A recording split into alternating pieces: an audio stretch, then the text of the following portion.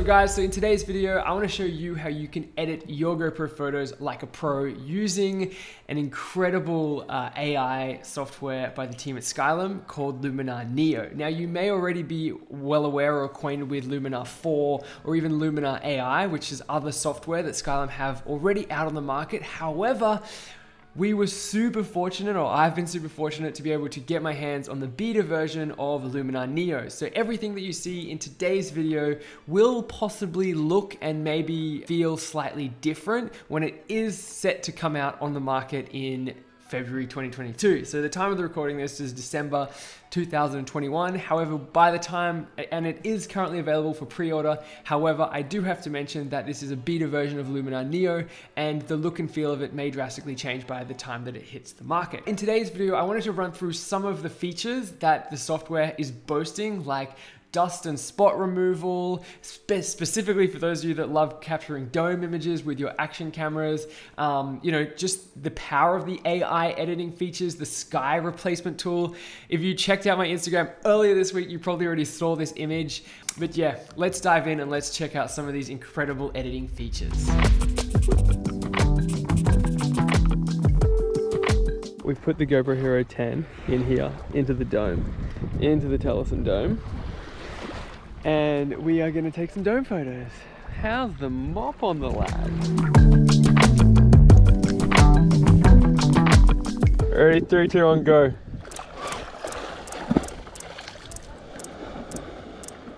We got some content creators on the beach right there. They're going hard. They're French.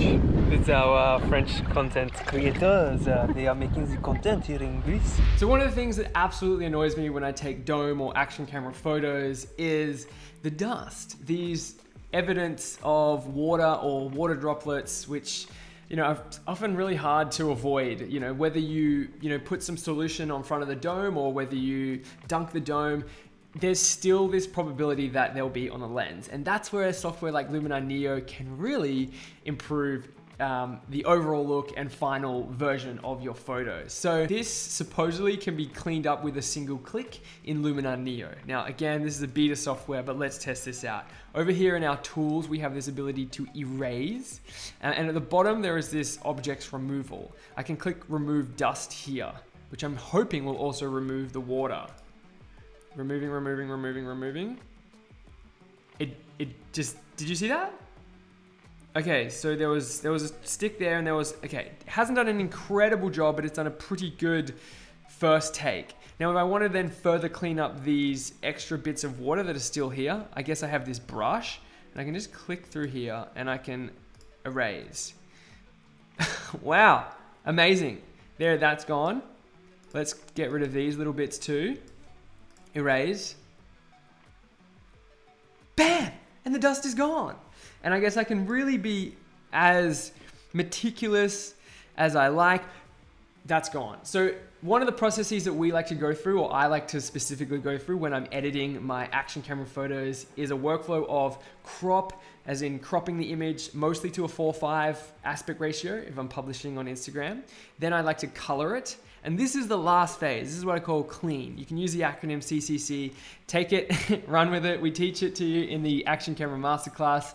But yeah, this is something that I would go through at the very end and I'd clean up. I'd even go through and clean up these little dots and just make sure that the image looks, and erase them, just looks pristine.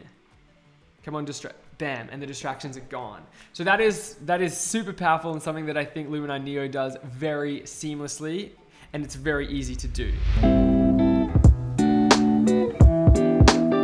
So Luminar Neo has a bunch of other incredible creative features like color treatment. You can be really specific about addressing particular colors. You've got powerline removal AI software, and also things like portrait bokeh. I want to jump in and show you this portrait bokeh because I think it's freaking wild.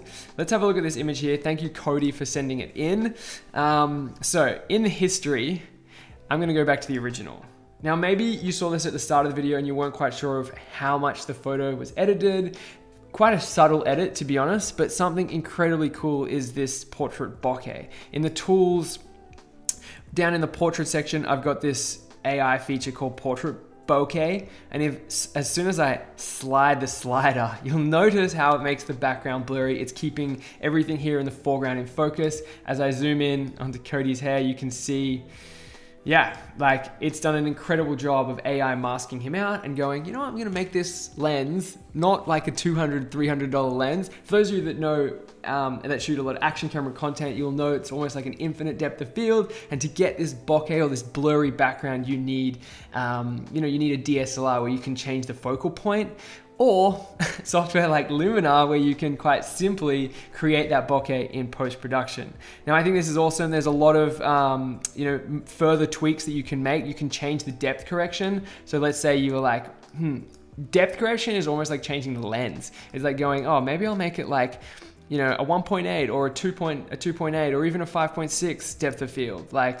And so you can really go in there and tweak it. But with this image, what I also have done is I've added a LUT, which is kind of cool. You can go in here to the mood in the creative panel, and you can either choose some of the LUTs, some of the lookup tables that Luminar have, which come with the software. Basically, all of these are just presets. So if I click on Genius, it's created. And look, if I increase the amount, you can see it's like created this tone. I'm not so stoked on that. I'm not so stoked on Involve, Kodak Chrome 3, not so stoked on that. So what I can do is I can go and I can load my own custom LUTs. Now, me personally, I use LUTs or lookup tables for video editing, but you can also, if you've got a bunch of LUTs, you can also include them or import them into Luminar Neo and add them onto your photos, which is really cool. So here, this is the LUT bundle. It was on sale a couple of years ago, and I've got a bunch of different creators' LUTs. Let's go into Sam Kohler's and let's try SK7 underwater. It's an underwater LUT, and let's increase the amount. Has that done anything? I don't think that's done anything. Let's try that again. Let's load a custom LUT. Let's go SK5. Okay, there we go. That's done something. And if we increase the amount, you'll see it's like this autumn sort of warmer hue. Let's try his, let's try SK6. Let's try that one. That's very yellow. It's more of like a yellow-blue hue. Anyway, I think it was SK7 when I first tried this. No, it's definitely not SK7. It must be 5. That's it. It's a nice autumn sort of feel.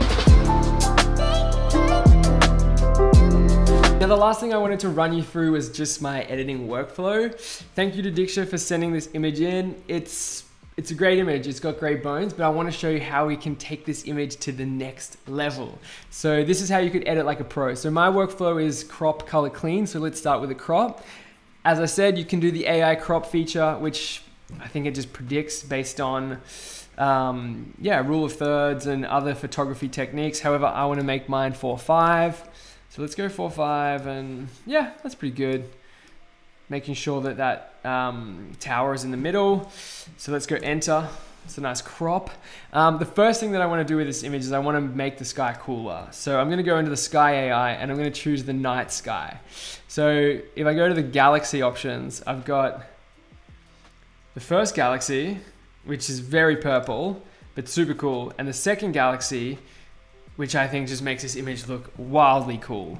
Again, for those of you that are like, yeah, but it's just like not at all how the photo is taken.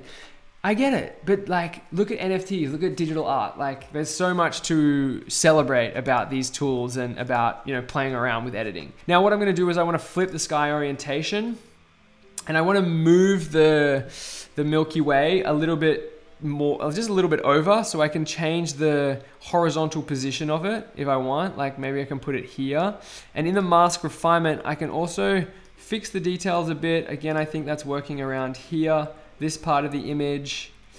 And yeah, it's pretty good. It's not bad. Now, something you'll notice, because this was captured on a GoPro or a wide angle lens, is there's like these sort of these bending lines. So in the developing window at the very top, you've got this ability to auto-correct the optics, or you can manually correct the optics. Now, this was shot with a GoPro, so it's very wide angled. Let's change the lens distortion. That is wild. what's happening right now, if you can see, it's like stretching out the distortion of the image to make it sort of more flat. I can go the other way if I want to, which is kind of crazy. It's like opening up another world into the universe as I do this. But I think somewhere in here, like 12 or 19, look at that. It's kind of wildly stretching this left side of the image, but at the top, it's sort of straightening out that line. I just think that's super fascinating. And I guess you can tweak the amount of it if you come in here and you play around with the de-vignetting tool. Now, the next thing I would do is I just want to add a little bit more saturation and color to this. So I'm going to go down to the super contrast area and just have a look at these highlights, the midtones, and the shadows. Shadows I'm going to keep down. Color harmony, we'll go in and bring it a little bit warmer, I think. I like that nice and warm, and the amount, yeah, it's really, really saturated. It's like, wow, how did you shoot this photo? What are your camera settings? And then maybe I want to add just a little vignette. It's a wide angle lens, so I'll bring the vignette, bring the edges darker. So we're really pushing into the night sky, and we can change the size of it. And there we go. The last thing that I would do is I would clean up, like erase anything that I didn't like. So I might come in here and with the brush, make sure the brush is selected, yeah. And see how there's these little bits here? I'll just Command plus to zoom in, Command plus to zoom in. I might just take the brush off so I can move the image and show you. So in here, there's like bits of grass, which I'm not totally stoked on. I can just come into the erase window with my brush and just hopefully just paint that in, and it sort of like makes it green. Let's see. Is it gonna do it? Oh wait, I gotta click erase. Erase. Is it gonna do it for me? Is it gonna do it? Is it gonna do? I don't know. Did that do anything? I think it did. I think it did some, or maybe not. Anyway, again, using the beta version of Luminar Neo, the one tool that I have found challenging throughout this beta testing has been this arrays and the AI features for dust removal. It's working sometimes, it's working not others. Anyway, hopefully by the time that you get your hands on a copy of it in February, if you've already pre-ordered, it will have ironed out all of these bugs. Guys, thank you so much for checking out this video. If you have enjoyed the video, please punch that thumbs up button and share some of these epic editing tools with someone else who's interested in GoPro or action camera editing. If you are looking to get your hands on a copy of Luminar Neo, top link in the description, you can just click on that and you'll be good to go. Thank you for watching the video, and I'll see you guys in the next upload. JR. Peace.